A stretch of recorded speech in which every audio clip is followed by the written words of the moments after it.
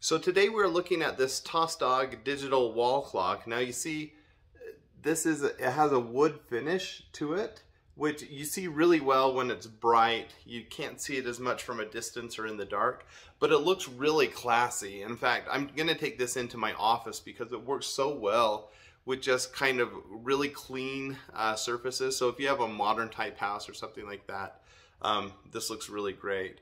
Now this is cool because it's a digital clock. It doesn't tick like a normal clock.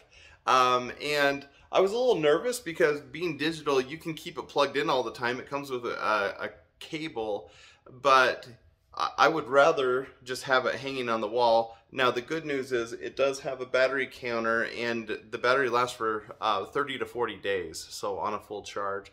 And you can just charge it with a USB-C. So that's going to be really easy in the office because I can just take it down every few weeks, plug it in, get it charged up in a half hour or so, and then put it back up. So this is really cool for that. Now what you see is you get the date, the battery counter, day of the week, which is really cool. You get your time, interior, the inside temperature. So I guess if you had this outside, it could be the outside temperature. And then the humidity. It also has AM and PM if you have it on 12-hour mode. You could also do it military time with 24-hour mode.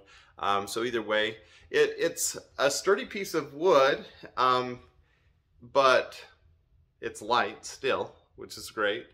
On the back, you've just got 3 buttons for setting up your different things, a set, an up, and a down. And like if you're going to change from Fahrenheit to Celsius, you just do like a long press on one of them. And it comes with an instruction manual, so it was really easy to set up. But you can change that from Fahrenheit to Celsius. You can change it from 12-hour to 24-hour. And then just set the date, and then you're good to go. So really easy setup.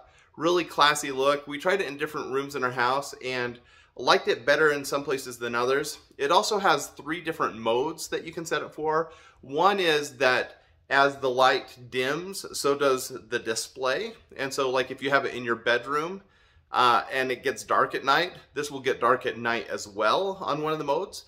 On another mode, it will also get dark, but then if it hears noises over like 60 decibels, so if you're like talking, then it flashes back on. So if you want to see the time in the morning, you just say something out loud and it flips on. And then it has, I can't remember what the other mode is. I think it just stays bright all the time. And that's actually the one we prefer, is just keep it bright in a room where you just need a clock all the time.